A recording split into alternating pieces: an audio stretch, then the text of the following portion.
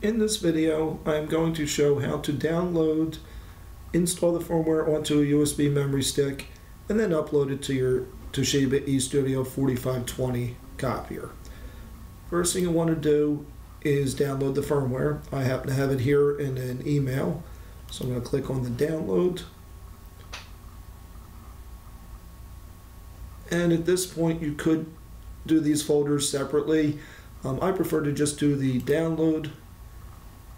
It's going to give you a warning because the file is larger than Google will do a scan on.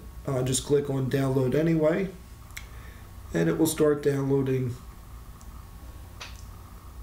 Okay, we've sped time up a little bit. The download is complete.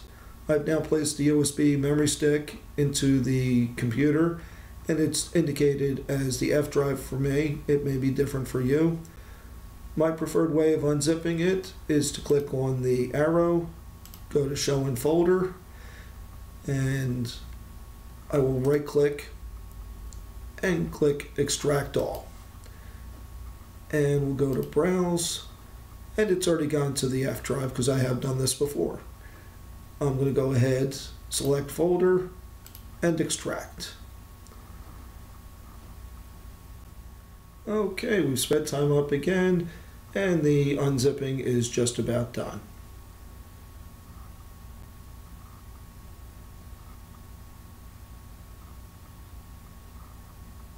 And now that that's complete, I can go over to my F drive, and you can see we have the two folders with the firmware, the 2820C_3530C, and this meant USB 2.0. These are the two files you'll need to do the download.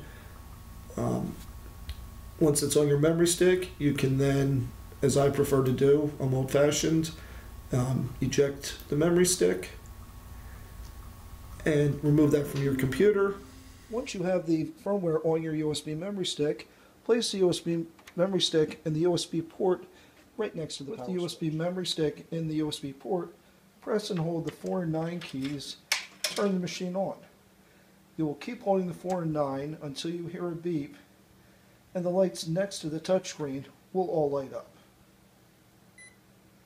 At that point, you can let go of the 4 and 9. You will see on the screen, we get a message, pops up in a second, download USB maintenance module, and then it will start populating. Once it has populated, you want to have a look, make sure the installed version is not higher than the updated version. The updated version is what's on your USB memory stick. If you notice, this one has been flashed before, but for this video, I am going to reflash it. At this point, anything you want to reflash or select, you want the star next to the number, press 2, 3, and 4 to select the others, and the start button, and it will start. All 4 will happen simultaneously. At this point, if you look at the screen, we've got a number of them have updated. We still have the engine going and the scanner, but the OS is complete. And as I said, they are happening simultaneously. Okay, at this point, we've sped up time, and it's just about done with the scanner. And as you can hear, it beeps, and we have at the bottom of the screen, update complete.